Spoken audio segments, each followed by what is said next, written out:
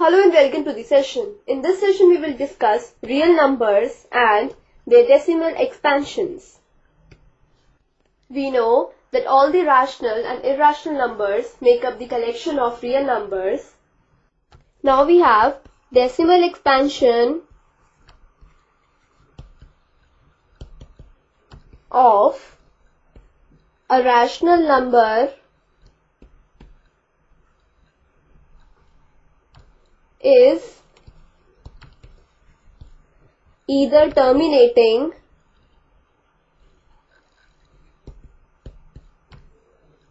or non-terminating recurring.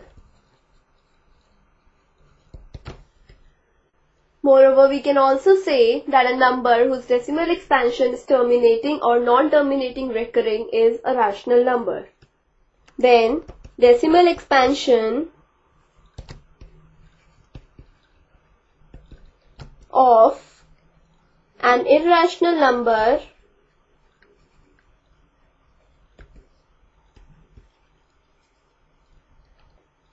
is non-terminating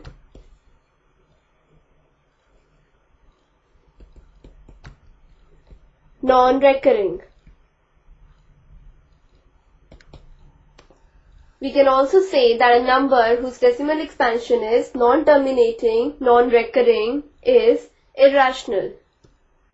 Like consider the number 5 upon 8.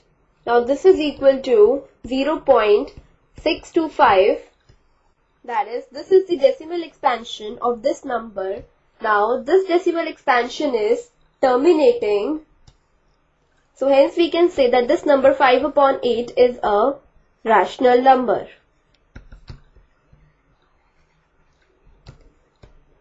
Now consider the irrational number root 2.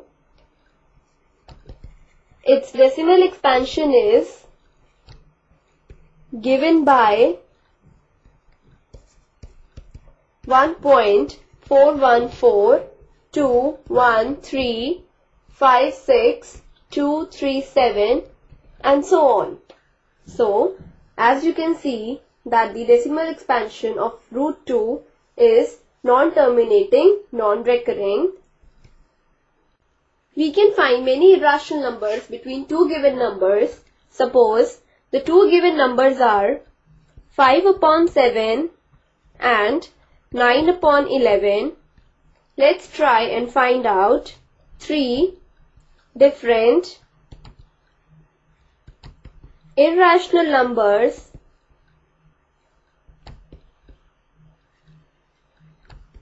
between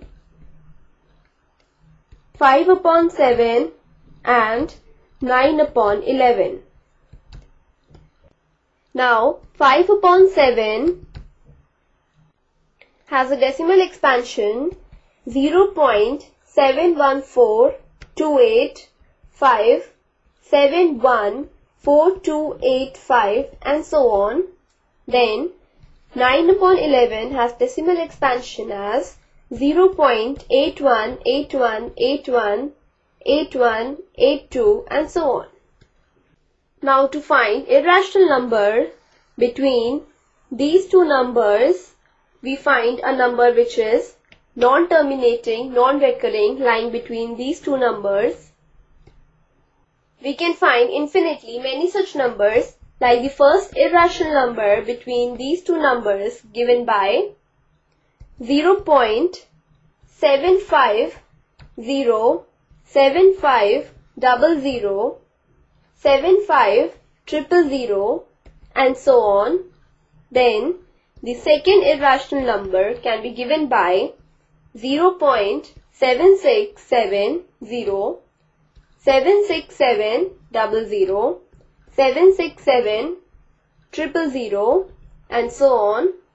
Then the third irrational number is given by 0.808000 8000 8 4 times 0 and so on. So this is how we find the irrational numbers between given two numbers. Now we discuss representing real numbers on the number line. We know that every real number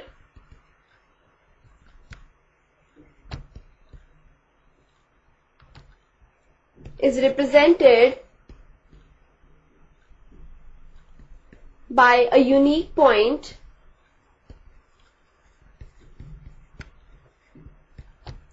on the number line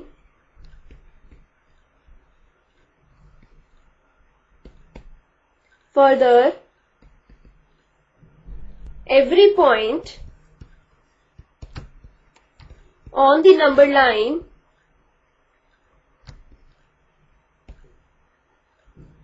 represents one and only one real number. Consider the number 4.26 bar. We need to visualize this number on the number line up to 4 decimal places. So, up to 4 decimal places, this number can be written as 4.2626. Now, you can clearly see that this number would lie between the numbers 4 and 5. That is, this number lies in this area that is between the numbers 4 and 5. Now we draw another number line to visualize the area between the numbers 4 and 5. Now we divide this region between the numbers 4 and 5 into 10 equal parts. So this is the middle point of this number line, which represents the number 4.5. Now our given number is 4.2626. So thus we can say that this number would lie between the numbers 4.2 and 4.3, that is this region. Now we will draw another number line which represents the region between 4.2 and 4.3, and we visualize this region. Again we will divide this region into 10 equal parts. Now this is the middle point, 4.25. This is the middle point of this number line. Now we have reached the location 4.26. Now 4.262 would lie in the region 4.26 to 4.27, that is this region. Now we draw another number line to visualize the region between the numbers 4.26 and 4.27. Now the middle point of this number line is given by the number 4.265. Now we have reached the number 4.262. Now 4.2626 would lie in this region, that is between the numbers 4.262 and 4.263. Now we will visualize the region between the numbers 4.262 and 4.263 to get the required number on the number line. Now this is the middle point of this number line representing the number 4.2625. This is the required point which represents the number 4.2626. So as you can see, we started from this number line where we magnified or visualized the region between the numbers 4 and 5. Then we visualized the region between the numbers 4.2 and 4.3. Then we visualize the region between the numbers 4.26 and 4.27. And after that we visualize the region between the numbers 4.262 and 4.263. And from there we get the required point 4.2626. This completes the session. Hope you have understood real numbers and their decimal expansions and how we represent real numbers on the number line.